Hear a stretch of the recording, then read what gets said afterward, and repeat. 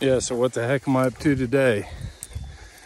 I'm actually got some dogs out on the ground and just letting them run around and get toughened up. I'm walking today instead of riding around on a buggy because I think I'm softer than my dogs.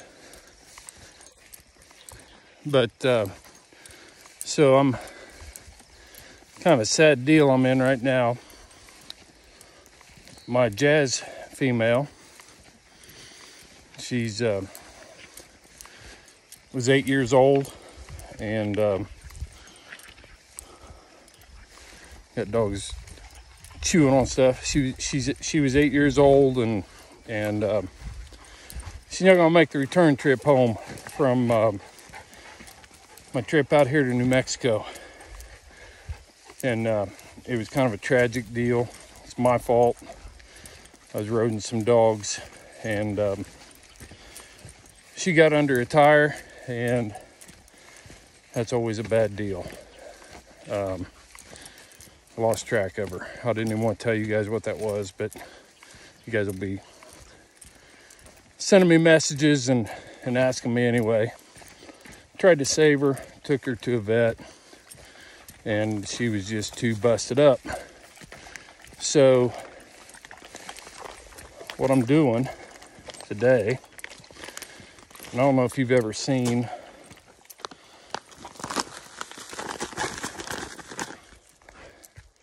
how many ashes come from one 50-pound dog, but this is it.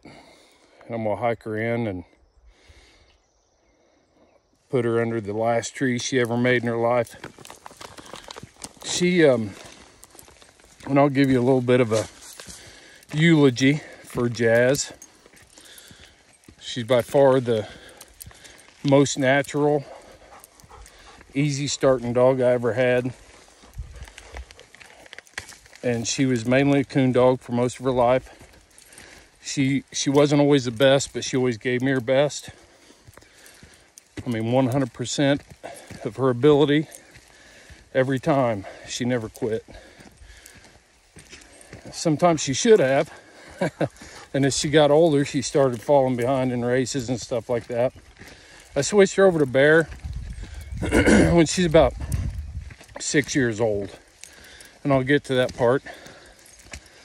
But I'll just start from the beginning. I wrote a whole I kept everything documented when I started her, from the time I brought her home in January of 2015, and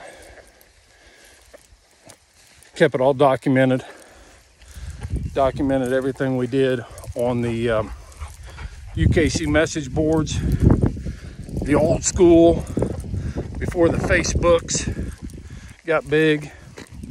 Might not even been on Facebook then, I don't remember. But anyway, it's called the Blue Dog Project. And if you go to the UKC boards,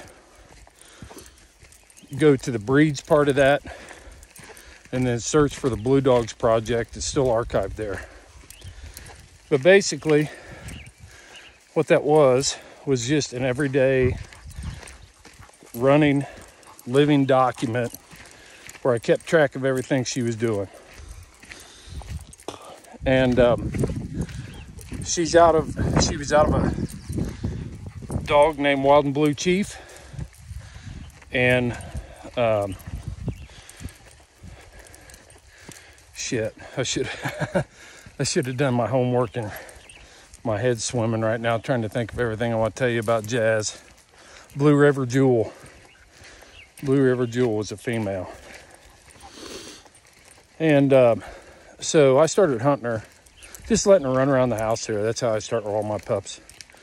And she wasn't doing much. In fact, at 5 months old, I called Donnie Walston, and I said, man, all this pup, I mean, I'm letting her run loose to try to, go find her own way. And all she wanted to do is lay on the porch. I thought, well, this is a blue tick for you. All she wanted to do is lay around on the porch. And at 4 months and, I don't know, it's on the UKC board, 4 months and 30 days, I had some feeders out, and I just walk around those feeders during the day. This one was during the day. There's a picture of it, of her treed. But walking back to the feeder, she peels off to my left, not far, and the coon didn't go anywhere, but just scampered up a tree right there. And she never, I don't think she saw it go up. She was using her nose from the time she left me. And so she treated her first coon that was not a turn loose. And then at 5 months and a few days, she treated her first coon, just actual turn her loose. And that was right there at my house. You guys have probably seen my posts on social media. The tree that she treed on actually blew down, and I made a post about that, her first tree. So anyway, by the time she was a year old, I had a goal with her. I saw a lot of potential. I just started hunting her by herself, and I had a goal of treeing them 100 coons with her by the time she was a year old. And she did that. Actually looked at them, coons, and that was like on October 25th, the first year she was alive. And from that time forward, by the time she was a year old, she'd made 100 and I can't remember.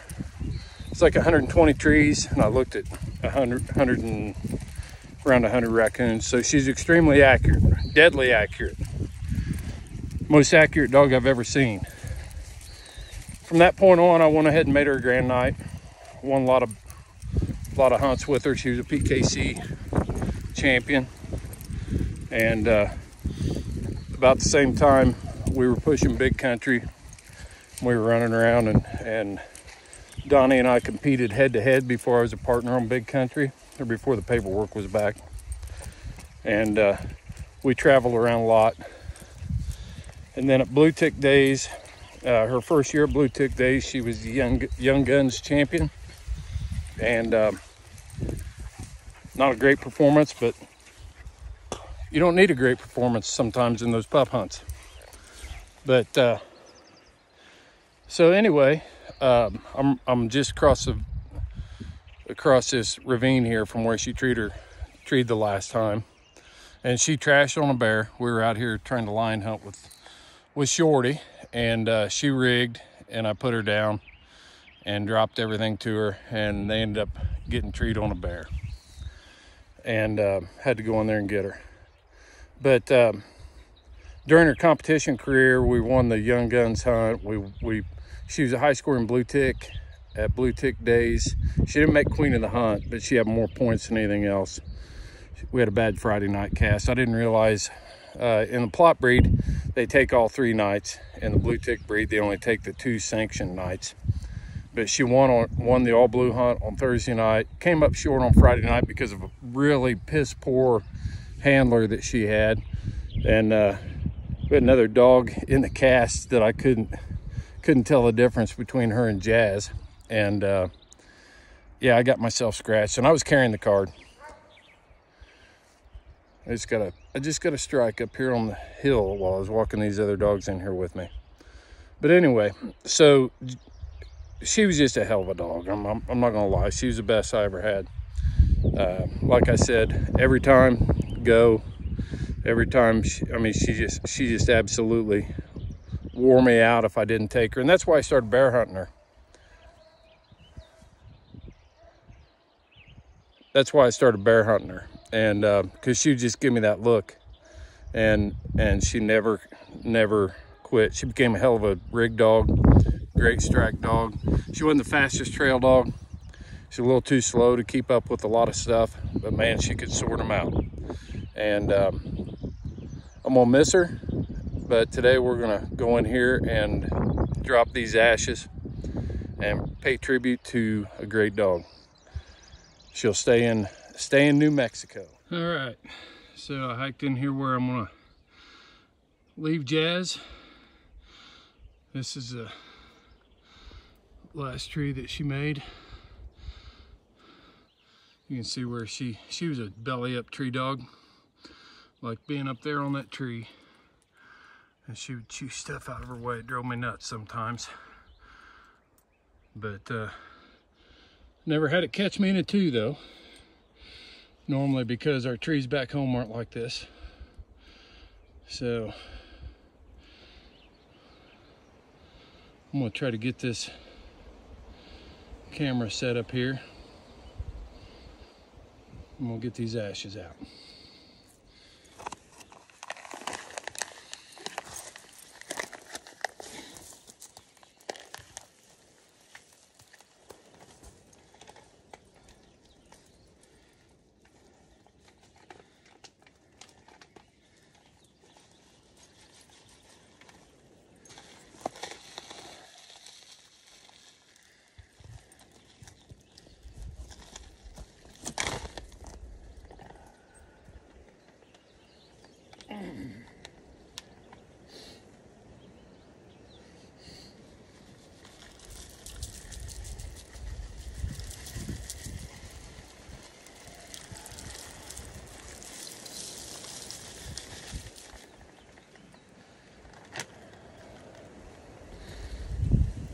I'm not gonna lie, that sucks.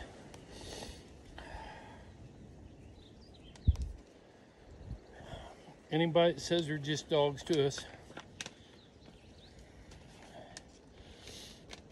you have no idea.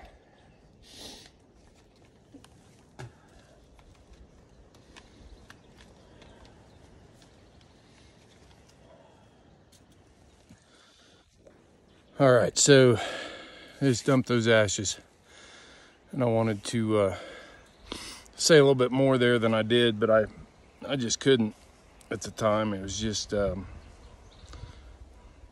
understand dogs, and I've been on the farm my whole life. I understand and this isn't the first dog I've lost, but it's never easy. And I just have a message for all the naysayers out there that try to take away what we do as houndsmen. One of the favorite narratives of the anti-hunting community and the animal rights people is that we don't care about our dogs. And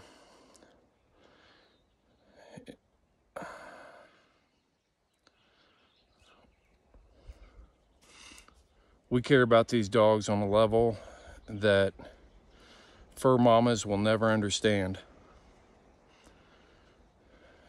They travel thousands of miles with us. They sleep on the mountain with us if we've got to spend the night. I've seen them go from high performance athletes to just lap dogs. Curl up next to you on the bed. When I traveled a lot with Jazz on the competition hunt circuit, I didn't leave her in the truck. I snuck her into a lot of hotels, and she spent a lot of nights on the bed. And she was just special. She was a really special dog. And I'm not going to say once in a lifetime dog. I hope there's more to come. And I know that her genetics live on. She's got a great pup out there, a couple great pups up in Montana that are getting with it on bear and lion. And Casey Stutzman has those two. Look for Rush and Girl that Casey has. Look for Big Country Junior that Kevin Hall has. Mackie Mann's just won King of the Hunt with a Jazz pup up in Michigan. And Jonah Grogg, and I can't remember somebody else. Sorry, Paul. Can't remember your last name. Won King of the Hunt with a Jazz pup up there. So they're getting it done on big game and raccoons. And she's going to leave her mark. She's number 6 on the reproducers list right now, and I expect her to climb on that list too as these pups get older. Anyway, I'm going to sign off.